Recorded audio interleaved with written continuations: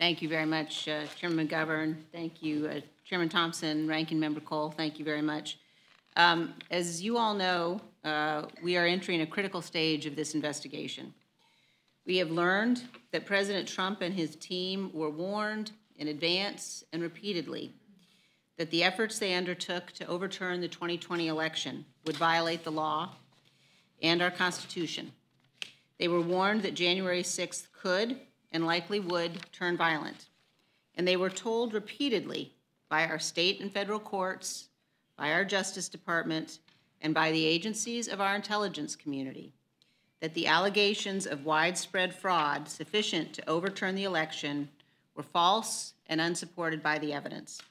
And yet, despite all of these specific warnings, President Trump and his team moved willfully to attempt to halt the peaceful transfer of power, to halt the constitutional process for counting votes. Today, Mr. Chairman, we address two specific witnesses who have refused to appear for testimony. Mr. Scavino worked directly with President Trump to spread President Trump's false message that the election was stolen and to recruit Americans to come to Washington with the false premise that January 6th would be an opportunity to, quote, take back their country.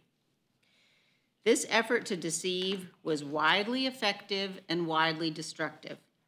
The committee has many questions for Mr. Scavino about his political social media work for President Trump, including his interactions with an online forum called The Donald and with QAnon, a bizarre and dangerous cult. President Trump, working with Mr. Scavino, successfully spread distrust for our courts, which had repeatedly found no basis to overturn the election. And Trump's stolen election campaign succeeded in provoking the violence on January 6th. On this point, there is no doubt. The committee has videos, interviews, and sworn statements from violent rioters demonstrating these facts. Mr. Navarro will also be a key witness. He has written a book boasting about his role in planning and coordinating the activity of January 6th. And yet, as the chairman noted, he does not have the courage to testify here. We have many questions for Mr. Navarro, including about his communications with Roger Stone and Steve Bannon regarding the planning for January 6th.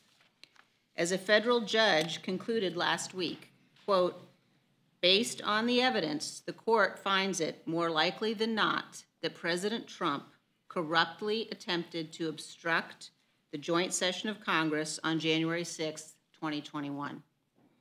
Our committee will continue to litigate to obtain the testimony we need. We have already defeated President Trump's efforts to hide certain White House records behind a shield of executive privilege.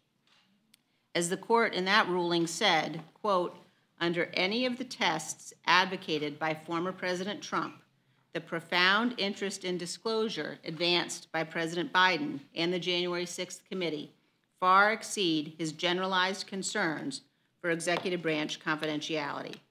That same conclusion should apply to Mr. Scavino and Mr. Navarro. In a time when my Republican colleagues, many of them, are seeking to minimize the events of January 6th and putting politics above their oath of office, there are many other Republicans our committee has heard from.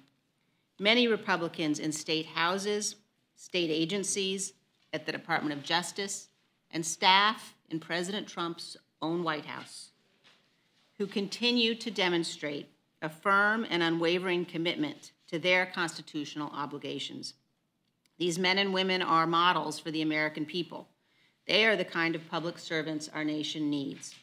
Men and women who know our institutions don't defend themselves and who recognize the obligation that comes from holding positions of public trust.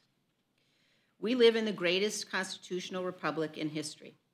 No citizen in our republic can be a bystander. If we do not stand for our freedom and for our Constitution, we will lose them.